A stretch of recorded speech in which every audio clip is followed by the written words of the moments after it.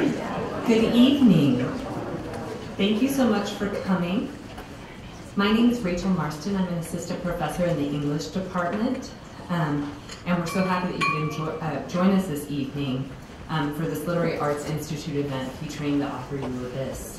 I'd like to thank the Manitou Foundation for their long-standing support of the Literary Arts Institute and its programming, and in particular its support of the Sister Mariella Gable Prize. We'd also like to thank Ray Wolf, whom we partner on this prize, and I'd like to thank Mark Conway, the director of the LAI, who does such great work helping bring amazing authors to campus for us. I'd also like to note that there are books for sale at the back of the room, as well as beautiful broadsides produced by our book art studio, so be mindful that after the reading is over, there'll be an opportunity to have books signed. Sister Mariella Gable's spirit inspires the College of St. Benedict's Literary Arts Institute, which serves the College of St. Benedict and St. John's University and all of its programs. Dante scholar, poet, editor, writer, and champion of new fiction, the late Sister Mariella Gable was an outstanding English professor who taught at the College of St. Benedict from 1928 to 1973. During her career, she fiercely supported contemporary writing that bravely explored new approaches to style, voice, and content.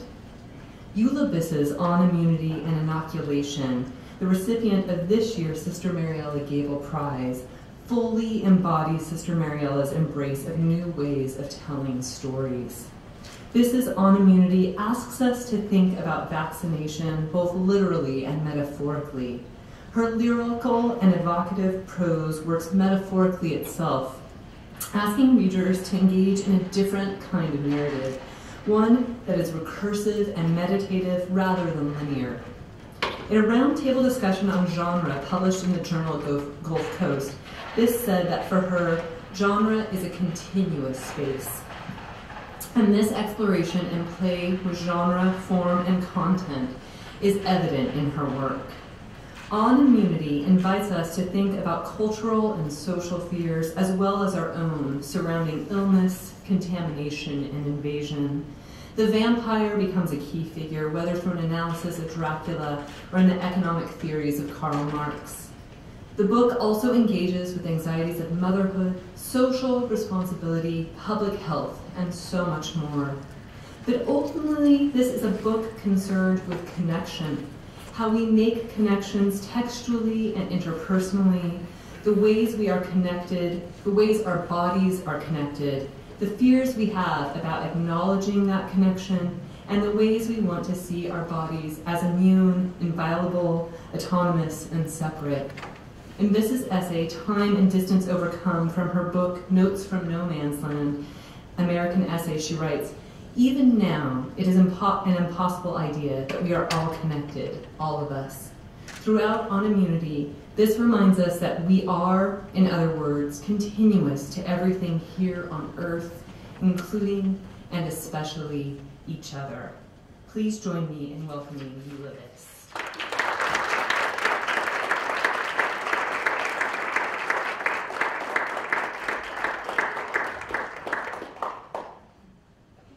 Thanks so much. I'm very honored to be here and particularly grateful to St. Benedict for the support of this book. It's very meaningful to me to have the support of this community in particular. I'm going to start out by reading a bit from the beginning of the book as just kind of an introduction to what the book is thinking about, and then I'm going to do something different than what I usually do. But this is just to orient you.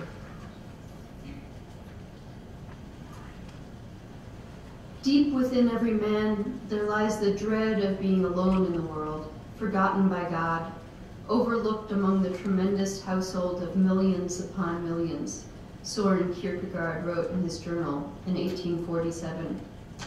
That was the year he finished Works of Love, in which he insists that love is known not through words, but only by its fruits. I read the first 50 pages of Works of Love in college before giving it up out of exhaustion. In those pages, Kierkegaard unfolds the commandment, "You shall love your neighbor as yourself," parsing it almost word by word, so that after exploring the nature of love, he asks what is meant by "as yourself," and then what is meant by "your neighbor," and then what is meant by "you shall." Overwhelmed, I stopped reading shortly after Kierkegaard asked, "Who then is one's neighbor?" Which he answered in part with, "Neighbor is what philosophers would call the other, that by which the selfishness and self-love is to be tested." I'd read enough at that point to be troubled by the idea that one must enact one's beliefs, and perhaps even embody them. From somewhere deep in my childhood, I can remember my father explaining with enthusiasm the principle behind the Doppler effect as an ambulance sped past our car. When we watched the sun set over the river where we lived, he described Rayleigh scattering, the removal of the shorter wavelengths of light by the atmosphere that results in reddish clouds and grass that looks more intensely green at dusk. In the woods, he dissected an owl pellet for me and reassembled from it the tiny skeleton of a mouse. My father marveled at the natural world far more often than he talked about the human body, but blood types were a subject on which he spoke with some passion. People with blood type O negative, he explained, can only receive in transfusion blood that is O negative, but people with O negative blood can give blood to people of any other type. That's why a person with type O negative is known as a universal donor. My father would then reveal that his blood type was O negative, that he himself was a universal donor. He gave blood, my father explained, as often as he was allowed, because blood of his type was always in demand for emergency transfusions. I suspect my father may have already known then what I would only discover later, that my blood too is type O negative. I understood the universal donor more as an ethic than as a medical concept long before I knew my own blood type. But I did not yet think of that ethic as an ingenious filtering of my father's Catholicism through his medical training. I was not raised in the church and I never took communion, so I was not reminded of Jesus offering his blood that we all might live when my father spoke of the universal donor. But I believed even then that we owe each other our bodies. Every time my father went out in a boat, for my entire childhood, he took a life preserver with his name and organ donor printed hugely on it in permanent ink. It was a joke in which he believed quite sincerely. When he taught me to drive, he gave me this advice from his own father. You're responsible not just for the car you're driving, but also for the car ahead of you and the car behind you. Learning to drive all three cars was daunting and inspired an occasional paralysis that plagues my driving to this day. But when I earned my license, I signed my name under organ donor. The very first decision I made for my son, a decision enacted within moments of his body coming free of mine, was the donation of his umbilical cord blood to a public bank. At 30, I had only donated blood once, back in college when I was reading Kierkegaard. I wanted my son to start his life with a credit to the bank, not the debt I already felt. And this was before I, a universal donor, would become the sole recipient of 2 units of blood in transfusion after my son's birth, blood of the most precious type, drawn from a public bank. If we imagine the action of a vaccine, not just in terms of how it affects a single body, but also in terms of how it affects the collective body of a community, it's fair to think of vaccination as a kind of banking of immunity. Contributions to this bank are donations to those who cannot or will not be protected by their own immunity. This is the principle of herd immunity, and it's through herd immunity that mass vaccination becomes far more effective than individual vaccination. Any given vaccine can fail to produce immunity in an individual, and some vaccines, like the influenza vaccine, are less effective than others. But when enough people are vaccinated with even a relatively ineffective vaccine viruses have trouble moving from host to host and cease to spread, sparing both the unvaccinated and those in whom vaccination has not produced immunity. This is why the chances of contracting measles can be higher for a vaccinated person living in a largely unvaccinated community than they are for an unvaccinated person living in a largely vaccinated community. The unvaccinated person is protected by the bodies around her, bodies through which disease is not circulating. But a vaccinated person surrounded by bodies that host disease is left vulnerable to vaccine failure or fading immunity. We are protected not so much by our own skin, but by what is beyond it. The boundaries between our bodies begin to dissolve here. Donations of blood and organs move between us, exiting one body and entering another, and so too with immunity, which is a common trust as much as it is a private account. Those of us who draw on collective immunity owe our health to our neighbors. And I'm going to pause there before I read the next couple sections I want to read from. This book is written in 30 very short sections, and I always expected that these sections would somehow collapse into a continuous book, but they resisted that while I was writing. And there was a point where I had a conversation with my editor from Grey Wolf, Jeff Schatz, who is here tonight. And we had a long conversation about why the book was structured this way, and Jeff was asking really good questions like, will these sections be grouped together as chapters? Should they have titles? Should they have numbers?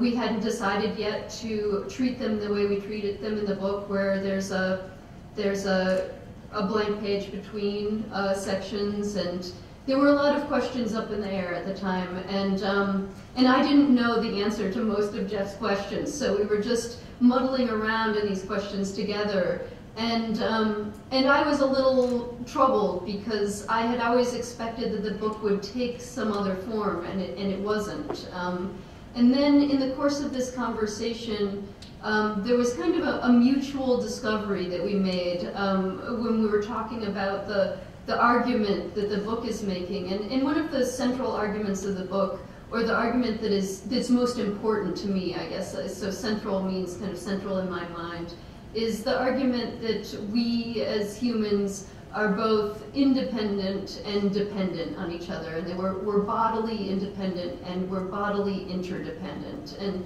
that our health relies on the people around us, and that we actually cannot maintain our own health without the help of people around us and their cooperation. And I realized in this conversation, actually, Jeff and I kind of realized together that these chapters were mirroring the argument of the book, and that these chapters were individuals. They were refusing to be collapsed into one continuous narrative, but they were also interdependent. And one of the things that later frustrated me is that it was very hard to excerpt from this book. No publisher, no journal wanted to publish one of these segments because they feel very unfinished alone. They don't actually feel complete, and none of them really are complete. They're all leaning on each other, and the book only makes its argument through accumulation. And it was really exciting for me to discover in this conversation with Jeff that there was a good reason for the form that the book was taking, that it wasn't arbitrary, and that it made a certain kind of sense, and a sense that actually felt deep and important to the book. And I was reflecting on this conversation because this is a rare opportunity for me to do a reading with Jeff in the room, and I don't even actually often get to see Jeff. We've logged a lot of telephone hours, but we don't get to see each other that often. And I reflected on what this collaboration between an editor and a writer is, and I was thinking about this also because I attended a book talk in Evanston, where I live.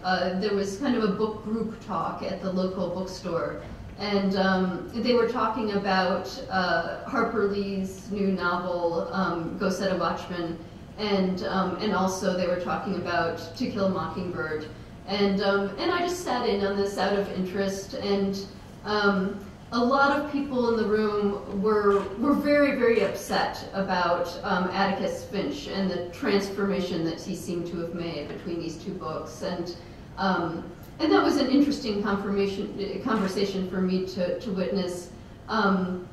And it did make me wonder after a while. It seemed obvious that people had latched on to Atticus as a symbol of kind of white heroism, and it was very upsetting for them to see him in a different context, in a different novel, representing something else. But to me, it didn't seem all that hard to imagine that a white person in one context might be anti-racist and in another context might be racist. I think we like to think that people it's kind of like being pregnant, right? We like to think that you're either pregnant or you're not, you're either racist or you're not, there's not really in between. But I think in reality, it's very contextual, and that people who might be anti-racist in one situation will collaborate with a racist institution in another. And so for me, I wasn't bothered by something that seemed to be bothering people in the room quite a bit, which was this revelation that Atticus wasn't who they had thought he was. And this caused, I think this discomfort with the book also caused some attacks on the book, which I think, to be fair, it's not my impression that Harper Lee ever wanted that book to be published. So there was, to me, a little bit of a problem with the book even being out there in the world, because she had a good long time in her lifetime to make that book published if she wanted to do that. And it seemed to only happen once she was in very frail health and at the end of her life. But the other thing that came up is people didn't like Go Set a Watchman. Many of the people in the room didn't like it. They hadn't enjoyed it. They didn't like the writing. They didn't like the story. And I was thinking, well, yeah, this is the book that she wrote where she was kind of she was figuring stuff out. She was learning. Lots of writers have books they never publish, where they're figuring stuff out and they're learning who their characters are, and then they put it in a closet and they write the book that is the book they want to show the world. So as a writer in the room, I was just listening, but then they latched onto the role of the editor, and they were like, you know what? She needed an editor for this book. If she had an editor, this would be a good book. And if she, and clearly she must have found the right editor for To Kill a Mockingbird, because some of them were saying things like, I don't believe this is the same writer. I don't think it's the same person. I don't think or how could someone who would make all these bad decisions in one book make good decisions in another? And they kept circling around to the mysterious missing figure was the editor. The editor had enacted this magic. And I was thinking about it, and I was thinking, an editor does have a huge impact on a book. I'm not totally convinced. Maybe if anyone is capable of it's Jeff, of transforming a bad book into a good book. But in my mind, that's not really the role of the editor, is to take, a turd and make it a diamond.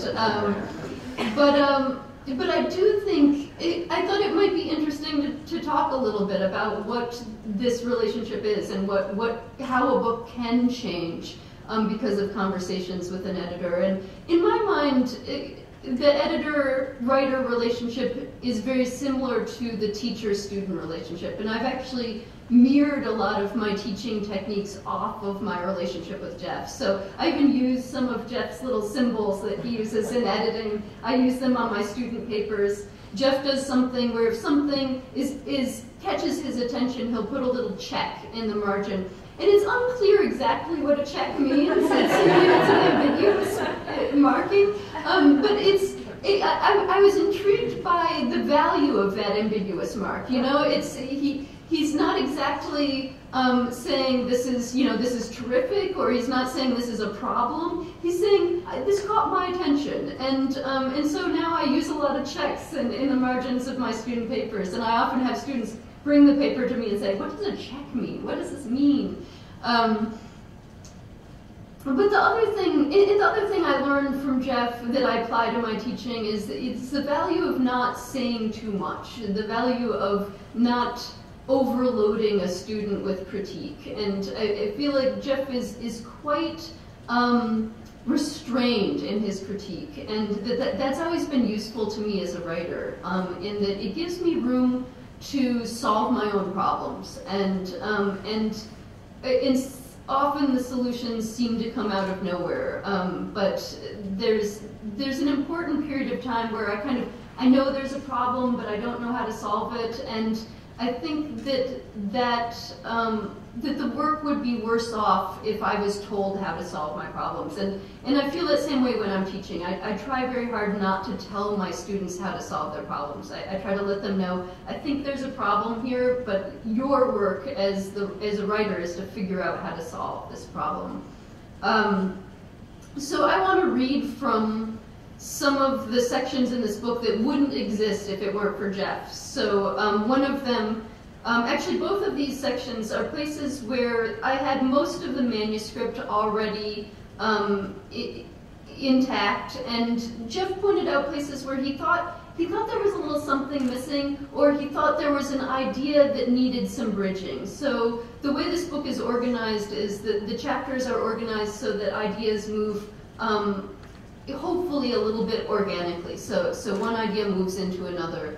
And Jeff was pointing out places where he thought it seemed like there was a little bit too wide of a leap. And that was, that's a very open-ended critique, the critique of something's missing here. And I remember vividly these conversations where Jeff would say, maybe you could write another section right here. And I remember all my excuses for why I could not write another section right there. I don't have time, and I'm starting to feel a little sick even as we talk, and basically no. All the things you're suggesting, Jeff, are impossible for many different reasons. And then after the phone call, I would begin to think, well, okay, maybe I'll try, and I'll see if something comes out. And Jeff has a very light touch. Jeff would say, yes, I totally understand. If it's impossible, it's impossible, but think it over, And so these are sections that came out of me thinking it over and deciding that, yeah, Jeff was right. Something needs to be here. And part of the beauty of this process was that what came out was something that neither Jeff nor I anticipated. So especially this section, which I call the cyborg section, because it went the way of cyborgs, which was a big surprise for, I think, both of us. So this is one of those sections that came out of that kind of conversation. And just to give you the little background that's filled in by the section before this, I opened by talking about a chemical called triclosan, which I discovered last night when I was speaking with Dr. Ulsterholm, that I pronounced this chemical incorrectly, but it's written into my brain this way, so there's no way I'm going to correct my pronunciation. I say triclosan, doctor says triclosan, so he emphasizes a different syllable than I do. Anyways, this is a very common chemical. You all have it in your bodies because it is in so many consumer products, and it turns out that even people who do not use any products that have triclosan in it have triclosan in their systems and excrete triclosan in their urine because it's ubiquitous in so many products that people use. It's in laundry detergent, it's in antibacterial soap is a major source of this chemical. It's in toothpaste, it's in deodorant, it's in a lot of personal care products. Its purpose is to kill bacteria. But it's actually, through a series of studies, it's been found that it is not beneficial to humans for that purpose. Meaning, you can kill bacteria just as well by just washing with ordinary soap. You do not need this chemical to kill bacteria on your hands. And that's all the background you need to know before I read this section. Triclosan is destroying our environment and slowly poisoning us all, I determined shortly after I began reading about its toxicity. Or triclosan is harmless to humans and not a serious threat to the environment. Uncertain how to interpret the data, I called the author of one of the studies I had read, an FDA researcher with a kindly voice. I explained my problem, and he said that he would like to help me, but he was not supposed to talk to the press. It had not occurred to me that I was the press, though I was writing an article for Harper's Magazine at the time. Frustrated, I hung up the phone and fell asleep with my face on a pile of articles about herd immunity. I woke to find that a fragment of print had been transferred to my cheek. It spelled munity, from the Latin munus, for service or duty. Munity is what you're really writing about, a colleague would say to me months later, not immunity. This struck me as true, though I was writing about both. As I rode my bicycle to my son's preschool after failing to determine how good or bad triclosan might be, it began to rain. I ran 1 block from the school to the public library through the rain, carrying my son, who was laughing. Inside, he darted through the stacks, selecting picture books at random, while the question of whether or not I was the press continued to bother me. I understood it as a broader question of belonging. In my mind, I don't belong to the press even if my writing is published by the press. And if the opposite of the press is a poet, then I'm both. My son returned with a book about a baby alien who gets lost on Earth where nobody speaks her language, a book about a bat who lives with a family of birds who don't hang upside down like she does, and a book about a monkey who's teased for walking on 2 legs instead of 4. The wordplay in Gorecki 2 feet was very funny to my son, but he didn't understand the central conflict. Why, he wondered, does it bother the other monkeys when Gorecki walks on 2 feet? They feel threatened by his difference, I said. What does threatened mean, he asked. It took me some time to define threatened because I was looking back through the books. Belonging and not belonging is a common theme of children's books, and maybe of childhood itself, but I was surprised that all these books were about the same thing. They were all about the problem of us and them. The bat doesn't really belong with the birds, even though she lives with the birds, and the alien is not at home on Earth. In the end, the bat is reunited with her bat mother, and the alien is rescued by her alien parents. But some questions remain. How can we be so different and feel so much alike? One of the birds asked the bat. And how can we feel so different and be so much alike? Another bird wonders. Bats and birds may be of different biological classes, but they are both, as any child can see, flying things. Stella Luna, the book about the bat, allows for some confusion of categories, some disruption of boundaries. But us and them thinking insists on one belonging firmly to one category or another. It doesn't make room for ambiguous identities or outsider-insiders. It doesn't allow for bat-bird alliances or resident aliens or monkeys who are in the process of evolving. And so the opposition between us and them becomes, as Wendell Berry warns, the very opposition that threatens to destroy them both. I know you're on my side, an immunologist once remarked to me as we discussed the politics of vaccination. I didn't agree with him, but only because I was uncomfortable with both sides as I had seen them delineated. The debate over vaccination tends to be described with what philosopher of science Donna Haraway would call troubling dualisms.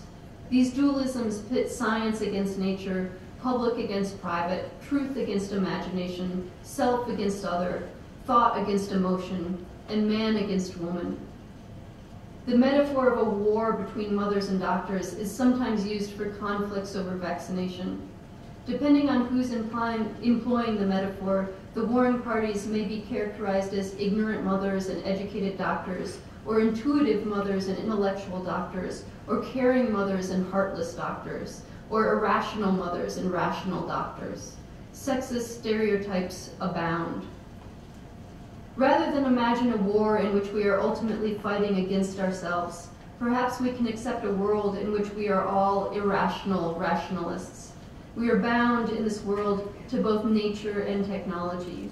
We are all cyborgs, hybrids, mosaics, chimeras, as Haraway suggests in her feminist provocation, A Cyborg Manifesto.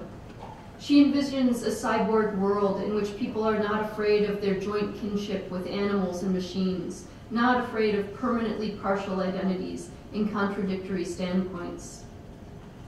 All of us who have been vaccinated are cyborgs, the cyborg scholar Chris Habels-Gray suggests, our bodies have been programmed to respond to disease and modified by technologically altered viruses. As a cyborg and a nursing mother, I join my modified body to a breast pump, a modern mechanism to provide my child with the most primitive food.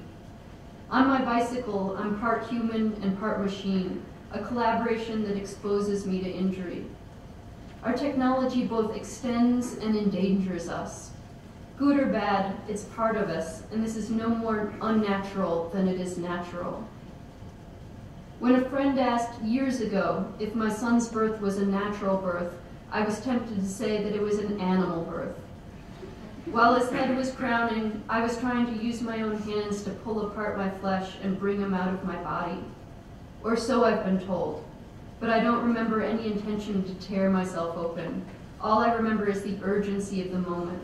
I was both human and animal then, or I was neither, as I am now. We've never been human, Haraway suggests, and perhaps we've never been modern either.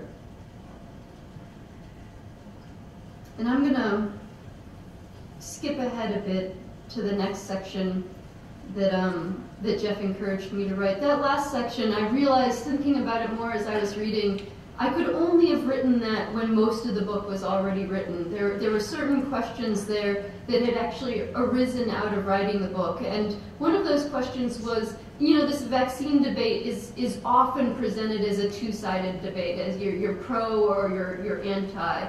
And the more I wrote into this area, the more uncomfortable I became with that polarization. And this was the chapter where I got to express that discomfort and talk about the problems that I was seeing with that polarization, and how I didn't feel like the solution was, you know, sometimes there's some false compromises that are found with vaccination, like, oh, maybe I can just kind of vaccinate or use a couple of vaccinations. And that doesn't actually seem to me like a true middle ground. I think the middle ground is actually accepting that these things that are being pitted against each other in the debate are not actually things that can't coexist. You know, so for example, science and nature, I think can absolutely coexist, and there's no reason why we need to see them as opposing forces. Or man and woman, or even the rational and the irrational. I think that those can coexist in the same space. And so this was an important thing for me to articulate, if only just for myself in this book, but I do think that it does what Jeff was asking for in terms of bridging some ideas that were unspoken at the time that he encouraged this section. And then I'm going to read another section that is, I realized just as I was saying that I marked the wrong section for you. So now I'm going to talk to you as I try to find the right one.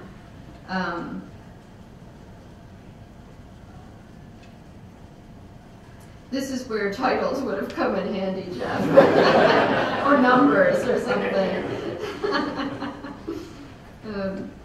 I have to just kind of vaguely remember where things are in the book. Okay, I found it. And this section I owe to Jeff and to Maggie Nelson, who both gave me the same advice, and I pushed against both of them in the same way. But they were both suggesting, there was a moment in the book where I was trying to talk about the concept of paternalism, and this came up in the conversation last night with Dr. Ulsterholm as well. And this is a very troubled area right now in medicine, this question of what is paternalism? Is there any paternalistic attitude that is beneficial, or do we have to strip medicine of its paternalism? And a lot doctors and medical students are having a lot of conversations about paternalism. And I tried initially to write about paternalism in the abstract, and both Jeff and Maggie encouraged me towards a personal narrative as a way of illustrating this idea. And I again had a lot of reasons why that was totally impossible and couldn't be done, and I didn't want to do it. And I actually really didn't want to tell the story that I tell in this section for entirely personal reasons. But now that it's on paper, I do have to admit that it is for me the best way of expressing the conundrums that I see in these questions behind paternalism. Okay, whenever I complained of a sore throat as a child, my father would press his fingers gently behind my jawbone, checking for swollen lymph nodes. "I think you're going to be okay," he would say upon completing his examination. This was his verdict, too, when I called him from college, miserably ill with what he identified as probably influenza. I asked him if there was anything I could do, and he suggested, to my disappointment, drinking plenty of fluids. Then he recommended his grandmother's prescription for a bad cold, buttered toast dipped in warm milk. He described the way the butter floated on the surface of the milk and how comforting he found his grandmother's care. I wanted to know if there was some sort of medicine I could take. But what I needed, what my father understood, was comfort. As an adult, I still never cease to feel a little surprise when a doctor reaches behind my jawbone to check for swollen nodes. I associate the tenderness of that gesture with my father's care. Paternalism has fallen out of favor in medicine, just as the approach to fathering that depends on absolute authority no longer dominates parenting. But how we should care for other people remains a question. In his discussion of efforts to control childhood obesity, the philosopher Michael Mary defines paternalism as interference with the liberty of another for the purposes of promoting some good or preventing some harm. This type of paternalism, he notes, is reflected in traffic laws, gun control, and environmental regulation. These are limits to liberty, even if they are benevolent. Interfering with the parenting of obese children, he argues, is not necessarily benevolent. There's risk in assigning risk. Children who are already stigmatized for their body type are further targeted, and families who are identified as at risk for obesity become at risk to discriminatory oversight. The prevention of risk, Mary observes, is often used to justify a coercive use of power. Autonomy is usually imagined as the alternative to paternalism. But in what is sometimes called the restaurant model of medicine, the paternalism of doctors has been replaced by the consumerism of patients. We order tests and treatments from a menu based on our consumer research. And the doctor, who was a father in the paternalistic model, is now a waiter. The idea that the customer is always right, imported to medicine, is a dangerous dictum. If you keep telling people that it's just a marketplace and that they're just clients and that the autonomy of the patient is what must be served to make them happy customers, the bioethicist Arthur Caplan warns, then you have a collapse of professionalism in the face of consumer demand. Doctors may be tempted to give patients what we want, even when it's not good for us. Why does the term paternalism have such bad press in medical circles, asks physician John Lee. Did everyone really have such a hard time with their dad that the reason seems self-evident? He's paternalistic, Lee admits, but, as he says, in a good way. A return to paternalism, good or bad, is not the only alternative to consumerism. In a response to Mary's critique of paternalism, the educator Barbara Peterson proposes that we think of the problem of childhood obesity in terms of maternalism. Caretaking, she suggests, is not an inherent threat to liberty. From a feminist caring framework, Peterson writes, liberty is not defined as complete separation and independence from the parent. If fathering still reminds us of oppressive control, mothering might help us imagine relationships based not just on power, but also care. If you're going to get medical care, my father says, you're going to have to trust someone.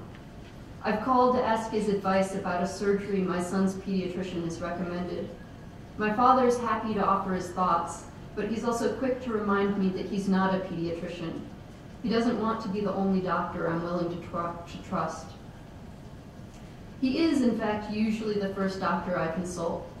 When my son woke at dawn one morning with his face so swollen from an allergic reaction that the whites of his eyes were bulging over the irises, I called my father.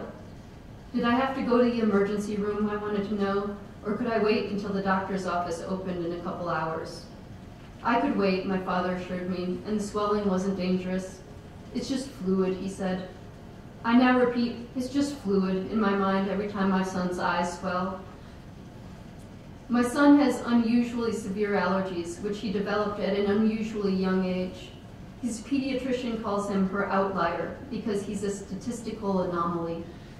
By the time he turned 3, his allergies had led to swelling in his nasal cavity, and this swelling had led to painful sinus infections, which we had cured with antibiotics several times, but which inevitably returned.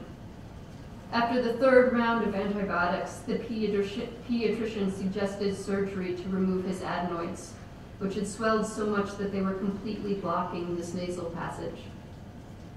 Surgery struck me as overkill, and I wasn't eager to have part of my son's lymphatic system removed from his body. When I researched the procedure, I was disturbed to discover that it was performed widely in the early 1900s as a kind of cure-all for childhood ailments. My father was sympathetic to my concerns. He himself no longer has his tonsils because a traveling doctor removed the tonsils of all 4 children in his family on a single visit. This was, at the time, a standard preventative measure against rheumatic fever, which ceased after research revealed that the dangers of the surgery outweighed its benefits. As a rule, it's wise to be wary of overtreatment, my father told me, but if the alternative to surgery in my son's case was the ongoing use of antibiotics or other drugs, surgery might be the more conservative option. I delayed making a decision for well over 6 months, all the while trying everything else. A friend suggested an expensive air filter, which I bought. The allergist recommended that I keep our floors clean, a Sisyphean task considering that microscopic allergens were constantly circulating through the air and settling on the floors. But I mopped the invisible dirt, and I changed my son's sheets and pillowcases daily. Despite his protests, I flushed his sinuses with salt water every evening. I gave him a prescription nasal spray. I fed him raw honey and nettle tea. Then his breathing, already loud, became irregular at night. I crouched next to his bed, holding my own breath during the pauses in his breathing to gauge how long he was going without air. After particularly long pauses, he woke, gasping and coughing. I scheduled the surgery. The surgeon reminded me on the day of the surgery not to expect dramatic or instantaneous results. She had already been over this with me and had already warned me that my son might continue to get infections despite the surgery. I was most hopeful not that the surgery would enact a miracle, but that it would simply do no harm. It was an easy, routine surgery, she assured me. The most dangerous part was the anesthesia. While we waited in a room full of toy stethoscopes and toy syringes, the anesthesiologist arrived and asked if I had any questions. I told him that I would like to be with my son while he was put under and while he came back to consciousness. The doctor stiffened at this suggestion. Studies had shown, he told me, that the body language and facial expressions of an anxious mother can cause children to fear surgery and resist anesthesia. It seemed there were 2 ways to interpret these findings, I told him. One could determine that the mother's presence is not good for the child, or one could conclude that ensuring the confidence of the mother is essential to the well-being of the child.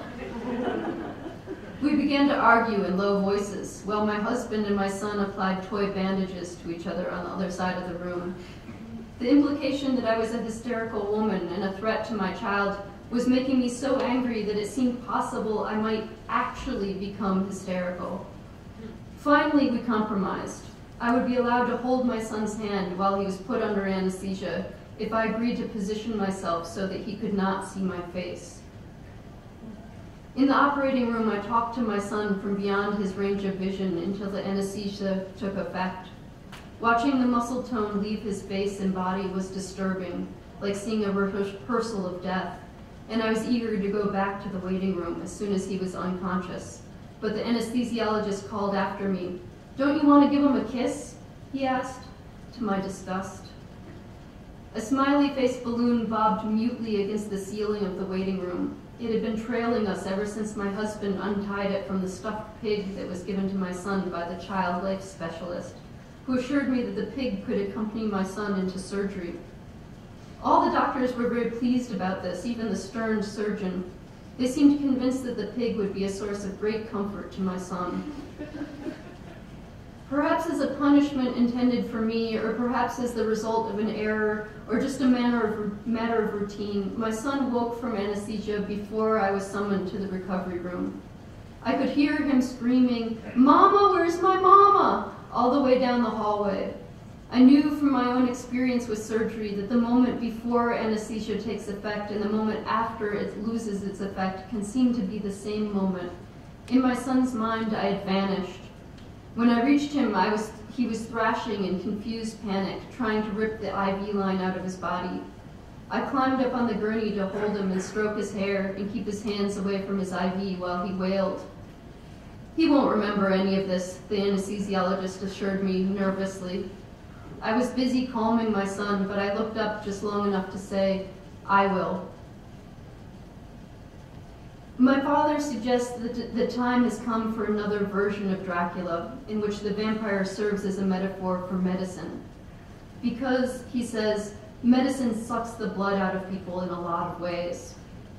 The cost of my son's surgery, which was considerably more than the cost of his birth, would have made it an impossible decision for many families. I was reminded of this in the days immediately after the surgery, when my son's breathing became easy and quiet. He slept better, he put on weight, and he stopped getting sinus infections. I now regret waiting to give him the surgery, but my husband does not. It was responsible of us, he says, to be skeptical. Either despite or because of his training, my father is himself fairly skeptical of medicine. He once joked about the 2-sentence textbook he would like to write for physicians. Most problems will get better if left alone. Those problems that do not get better if left alone are likely to kill the patient no matter what you do. He's an oncologist. This is as much an argument for preventative medicine as it is a sigh of defeat. I remain grateful for my son's surgery, just as I remain furious with the anesthesiologist and dismayed with myself for trusting my child to someone I did not myself trust. Where there is trust, paternalism is unnecessary, the philosopher Mark Sagoff writes. Where there is no trust, it's unconscionable. And so we're caught in a double bind. I'm going to stop there.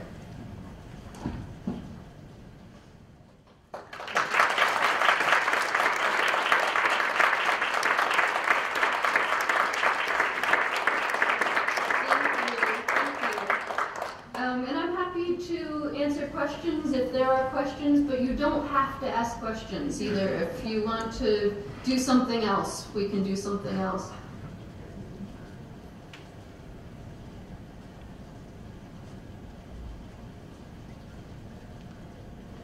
All right, let's do something else then. Thank you.